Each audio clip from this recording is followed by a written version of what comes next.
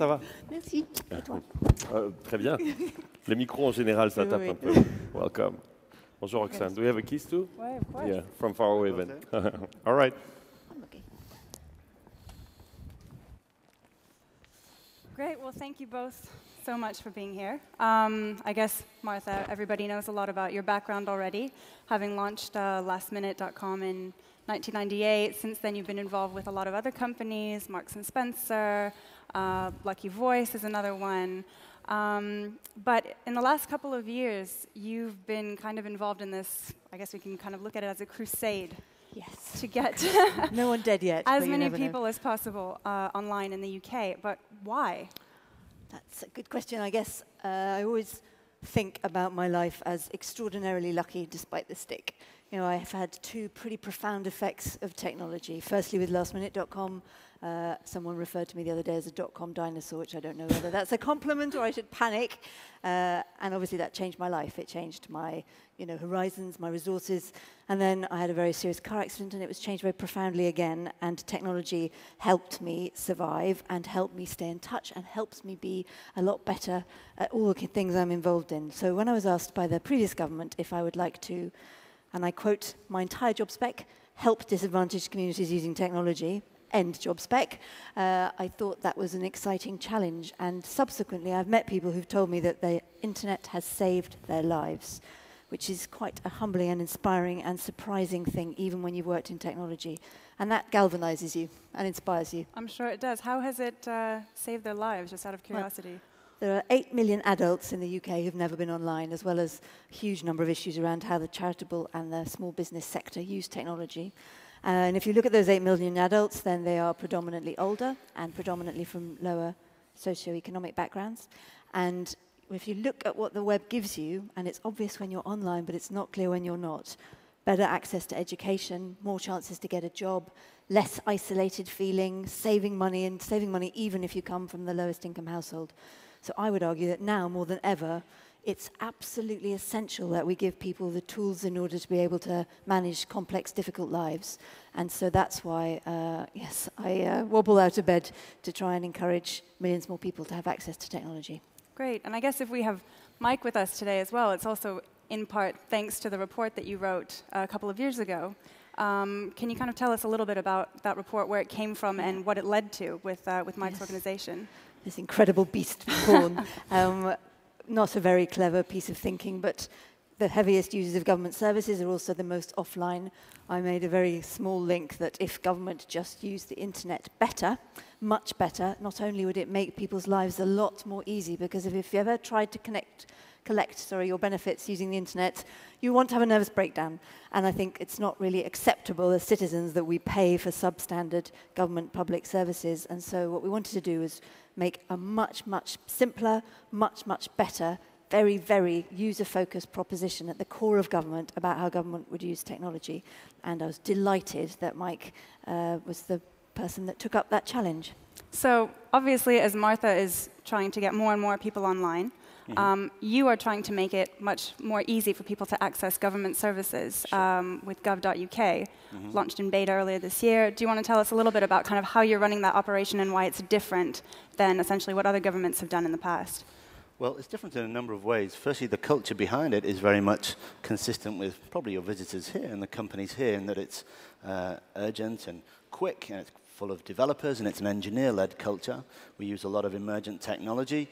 We fail fast, we launch quickly, and that's very different for government, because government's thought about the internet as it's thought about all technology, which is over sort of 5-10-year cycles. So we're profoundly changing how we work and how we deal with the internet inside of government. Also, the major difference is that we're not being driven by the needs of the government, which is usually the way. We're being driven by user needs. So our mantras are it's faster, simpler, and cheaper. And everything we do is led by user need and user demand. We're behaving as if we are not in a monopoly, because one of the problems that government has is many government agencies and departments have behaved that way for such a long time. They think, well, we have this service offline and we'll just put a form online. And that's not good enough anymore. And one of the reasons that's not good enough is we have a whole generation of people now who are simply not engaging with the state. So our challenge is actually to regain their trust digitally and reset the relationship between the individual and the state. Interesting. So if I understood correctly, you're essentially running what you're doing like you would run a startup. Absolutely.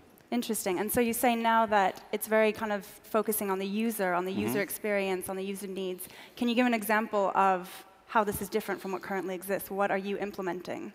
Well, right now, even in the beta of Gov.uk, which we launched in January, you'll see very simple services such as statutory maternity pay, a good example of a mainstream service that millions of people use.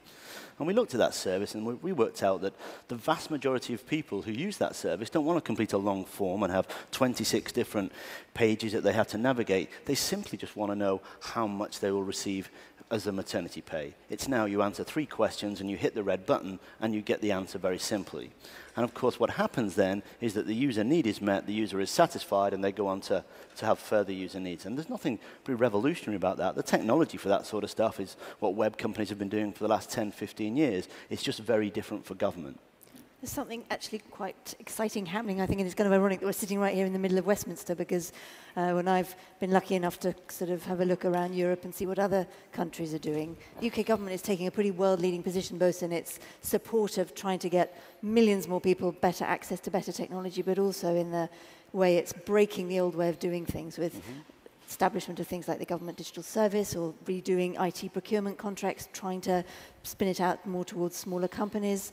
And I think if you look at the UK now in terms of both what's happening with the tech city and all the initiatives that were talked about this morning, and alongside some of the innovation in government, we've got to keep joining it up. It's hard, it'll take a long time, but it's actually very interesting and quite world-leading. So if this is so beneficial, then how come more governments aren't operating like this? Some are. Some are. I think that Mike's got probably a different perspective. I think my perspective would be some are. If you go to Estonia or you go to Lithuania or you go to Latvia or some of the countries that can start from less of a legacy than perhaps the Victorian-style British government, then they've got internet access at 98, 99%, and people using online services from government at the same kind of levels. I was lucky enough to meet the Estonian president. He's called the Geek Prime Minister. And he said to me, it's very simple. You get millions more people online by bringing government into the 21st century and providing brilliant services. He saw it as a very, very simple circle. But he didn't have the complexity of government that perhaps some longer established governments have. So some countries are doing it very well. Canada is doing it very well. Australia is doing some interesting things. Singapore is doing some interesting things. But it's very hard. I think Mike can take the harder part of this question about how complex it is. Well, what is the big challenge then with operating like this? One of the big challenges, as Martha said, is that many of these countries who've got it right are small, or they're federated, so they do it at federal level. And we're not unique, but we're in a bunch of countries who do a vast, bewildering number of public services, but also with huge complexity. And actually, that's the real challenge, is to make it fair for everyone, and so that everyone can use this stuff. The biggest single challenge, actually, and the one I hope to talk to people here today about, is to get companies such as the ones represented here into the supply chain, because we need that innovative spark. And one of the big problems we've had in the UK until recently, in January, a parliamentary report labelled our supply chain an oligopoly, because so much of our technology infrastructure was held with a very small number of large contracts with large companies. And the big challenge is to get these companies in, and we're doing that right now. The spur to doing it, and you asked me at the start of this question, why other countries are not doing it, I think they're all going to start because we haven't got the money to play the game that we used to play anymore.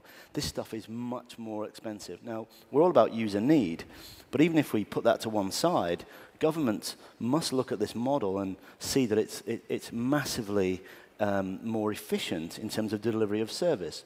And especially when you have services which are so good, that means people don't use any other channel to engage with the state. Because the Treasury alone in this country estimates that just the administrative cost of services is £3.8 billion a year in terms of savings. So if we can start to make some of these services more attractive to users, there's vast savings for governments, and we think that most governments will go down this path sooner or later. So you're telling me that it's incredibly cost-effective what you're doing? Hugely, but we're not there yet. Can you break it down a little bit, maybe some of the details of what you've been able to save? Well, so far we've taken many of our contracts and we've just simply not renewed those. So along with ICT colleagues, we've saved over £500 million already, but that's as a byproduct of doing what we're doing. That's not, we didn't go out with the express interest to save a certain amount of money. That's just what we've saved as a result of making some better user services. We're not, at the moment, we're working out what the real potential value is, but we understand it's billions. We just don't know how much yet. We'll get to that later in the year, but it's crucial that we're not driven by a number. It's crucial that we are driven by user need and user demand, because the savings will follow.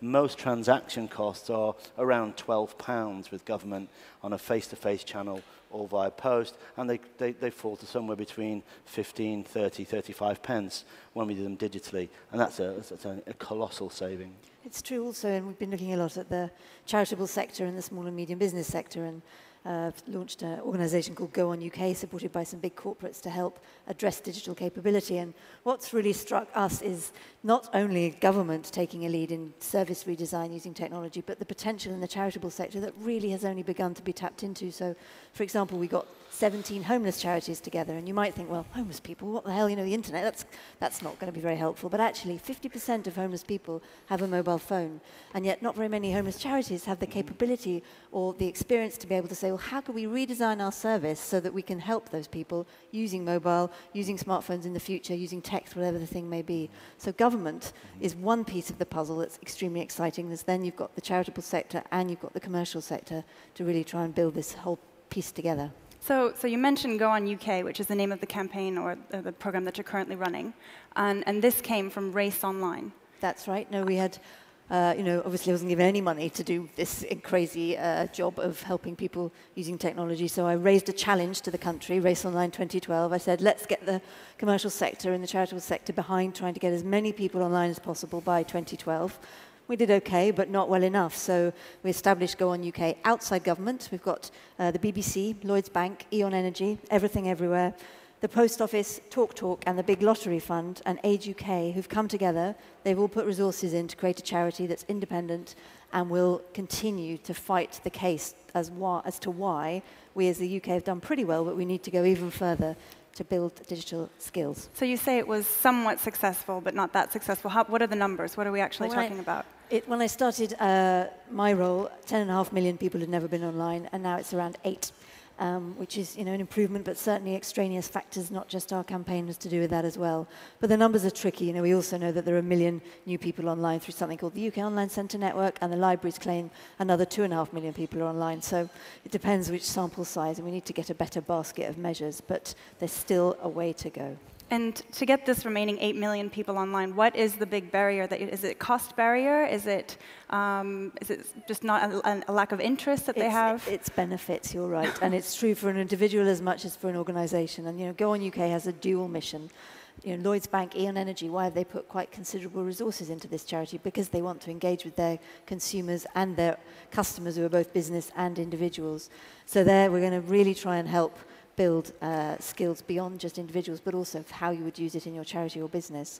And I think that the really important defining thing about the organisation will be that we are trying to galvanise activity across a huge different variety of partners and try and stop this sort of sporadic, some people doing something about price over here, some people doing something about benefits over there, and really focus on the barriers and really try and address them. So what have you actually been able to propose so far? Well, the charity is 6 weeks old, so we're still formulating our plan, but we know that benefits, not understanding the benefits is the biggest reason why people don't use the internet. So we're going to build huge campaigns around national awareness of the benefits. The BBC have also worked with us on quite a lot of this already. We've also been doing some product-related stuff. So we've created a much cheaper PC, very cheap PC for people on benefits. How cheap? £95 if you're on benefits. A recycled PC, it's fine, it does the job well. And then we'll also be addressing the final barrier, which is the access point and the infrastructure point. So those are the 3 big things: benefits, cost, and access. So the number that I've actually seen getting thrown around is £159 for PC with a broadband connection. That's a product that came out a couple of weeks ago through one of our partners, TalkTalk and Microsoft. And yes, it's, that's the beginning. It's very new. It's a couple of weeks old, but it's that kind of product. We want to keep pushing the pressure on the price. And the price is only one element. What's been the uptake and the reaction to it so far? It's a tiny pilot, so they're still small numbers. And as I say, what we hope with Go in UK is being able to push out products through that combined network of partners, which is pretty formidable, but we haven't attempted to start that yet. That's to come in the next few years. Okay. Great. And Mike, I know that you mentioned earlier that you guys are using new technologies, trying to leverage as much as you can. Can you be more specific? I know you guys have open source code, you're using HTML5, mobile applications. Can you maybe develop a little bit more? Yeah, I mean, we're doing it quickly, so we look at bootstrapping the technology we need. It's predominantly open source on our platform. In fact, I think it's all open source. We use things like Solr for search, because actually we left it to the engineers and the developers to select the technologies that they felt was better for the job. And that's what they selected. We publish our architecture. It's very open. Everything we do is on GitHub, or not quite everything, but it's on GitHub because it can be shared. And actually, we now have a community of developers who are changing our code and improving our code for us. So the whole platform is open source. And in doing so, we're not just welcoming people to be on our platform over time, but we're welcoming a community of developers to suggest better uses of technology. So it's changed this model where government selects and locks in a technology which keeps people out, and we're actually saying, look, we're pretty open about our technology choices, and the moment that something comes along that's better, we'll choose that. Oh, that's terrific. Well, Martha, I have to ask you one last question, because now that we know that you're still involved, not just with the public sector, but also with a number of different companies, can you tell us a little bit about some of the startups that you're currently working with? That's a good question. I think that's the single question I'm asked the most, particularly by CEOs who want a kind of quick download of all the things they can say to sound really cool when they're at board meetings and conferences. One of the companies that I am getting close to at the moment, started by Alice Taylor. I'm sure many people in the room know her. She's a games expert, used to work at Channel 4. That was where we met. She started a really smart little company that does 3D printing toys, and they want to be the next Lego. And there's 3 women running that company, and frankly, I think that they might well have a good shot at becoming the next Lego. So I really like the whole 3D printing phenomena. I'm also very interested, obviously, in the kind of cross-sector of charitable and philanthropic and technology things that are happening. And there's a number of different organizations that are trying to put technology at the heart of kind of social causes. You know, whether that's Avaz from a campaigning point of view, Ushahidi trying to do development of crisis solutions very quickly through crowdsourcing, or whether it's something a bit more localized. And we've got lots of interesting small examples like FreeCycle here, who are doing your ability to recycle locally. So that kind of nexus of the charitable and the commercial is also, I think, and should we expect to see you launching a company again anytime soon? I don't think I'll launch anymore. Lucky Voice, my crazy karaoke business, is doing some stuff interestingly online. But I would be very sad if I wasn't lucky enough to be able to talk to a lot of them and meet them and have some fun with them. Great. Well, thank you both very much. I guess we can take a question. If there's time for questions. No? All right. Well, thank you. Thank you. Thank you. Thank you very much.